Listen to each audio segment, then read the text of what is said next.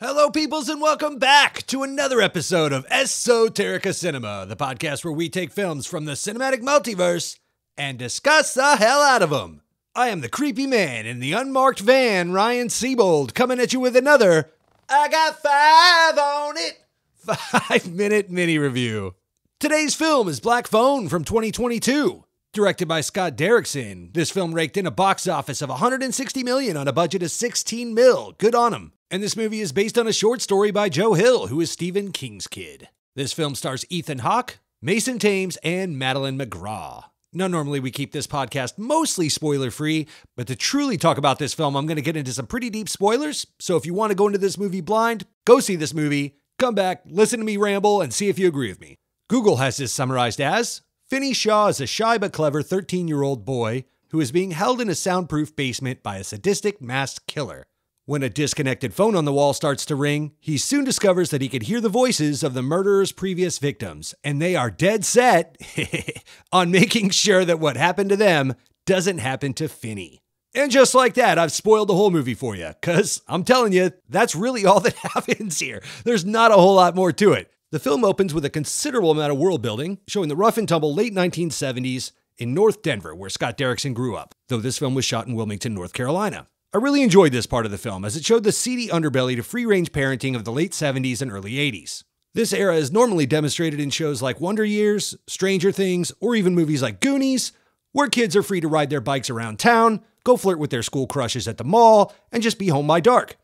But not Derrickson's North Denver, the late 70s, man. This is like the Warriors for kids, loaded with brutal bullies and abusive alcoholic parents, namely our protagonist kid's father, played by Jeremy Davies, who provided some of the hardest scenes to watch in this film, which, for a movie about a serial killer murdering children, is saying something. There should be a trigger warning on this. I think this is why it's rated R, because there are some really hard to watch child abuse scenes in this film.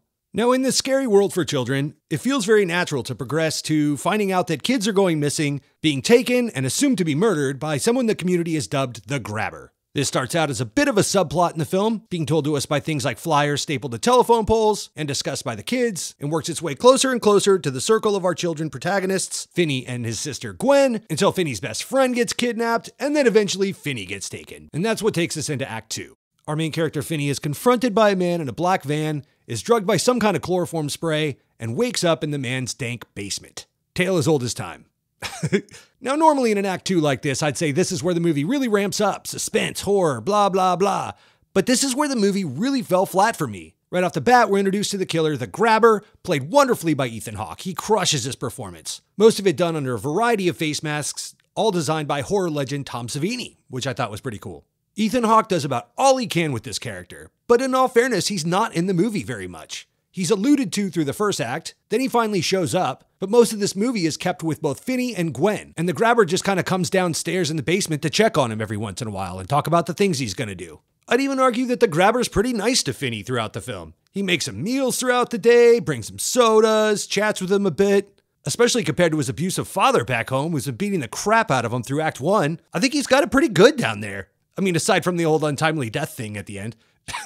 But then the film takes a hard right turn, and supernatural elements are just introduced out of nowhere, unless I missed something in Act 1. The dank basement Finney is being kept in has a black rotary phone mounted to the wall, which he is told by the Grabber no longer works. In a room with just a mattress on the floor and a toilet in the corner, it's odd that he left this phone there, but whatever.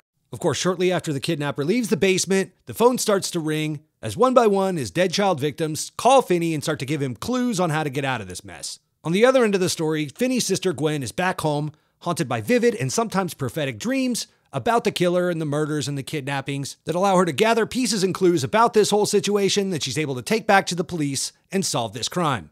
She's like 10 years old, and she's like a kid psychic police informant of some kind. Then the movie just starts to repeat itself for a while. The Grabber comes downstairs, brings Finney some food, talks to him for a bit, he leaves, Finney gets a phone call, one of his old homies, who he's never surprised to hear from. Hey, it's Jason the Paperboy. Hey, what up, Jason? How's death? Oh, you know, kinda shitty. Hey, look, I don't have long, so let me tell you about this hole I was digging over by the toilet. You could totally use it to trap the Grabber guy. Oh, no smoke? Yeah, man, I'm serious. And on it goes. He's even called by his best friend that got kidnapped right before him and taught by his dead friend Ghost how to fight. There's a borderline fighting montage. Step back, dodge, punch, punch, step back, dodge. It's like, come on, man. ghost fighting montage? Ugh. Throughout this whole process, Finney never really seemed scared down there in the basement. I guess because his alternative is his abusive father back home, so he's seen worse. And I get it. You can't show 13-year-old kids being chopped up and murdered. No one wants to see that, nor should they. But without some killings, you kind of don't have a horror. It's a suspense movie? Kinda? And these supernatural elements come in so randomly that they seem to act as more or less a cheat code for the writers. Anytime you get to any kind of all is lost moment for our protagonist Finney in the basement, these ghosts just call him up out of nowhere and give him clues on how to get out of it.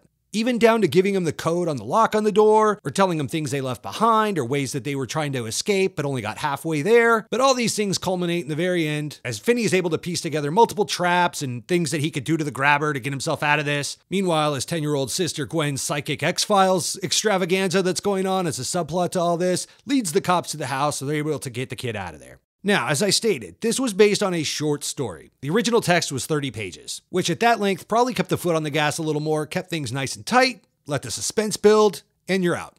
But they punched a 30-page story into an hour and 42-minute film, and I'm just not sure this was the best way to tell that story. I don't know.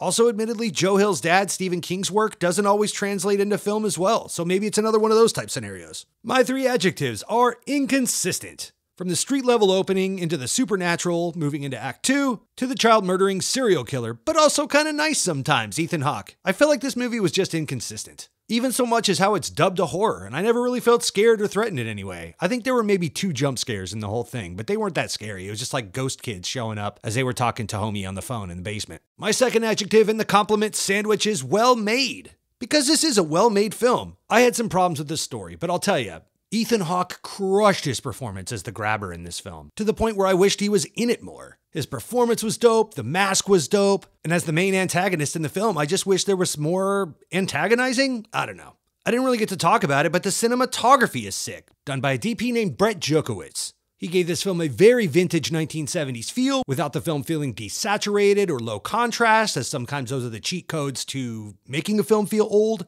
For the film nerds in the audience, he shot this with Arri Alexa minis and a set of Hawk V-Lite anamorphic lenses. Then he went to go shoot all the dream sequences and kidnapping sequences with a Super 8 film camera. But yeah, the acting was great, the violence felt violent, the world was very well fleshed out. My main problem with this just has to do with story, plot design, and how they wrapped it all up, but that's what we're doing here, right? We're storytellers, so I got really nothing to hang my hat on with this film.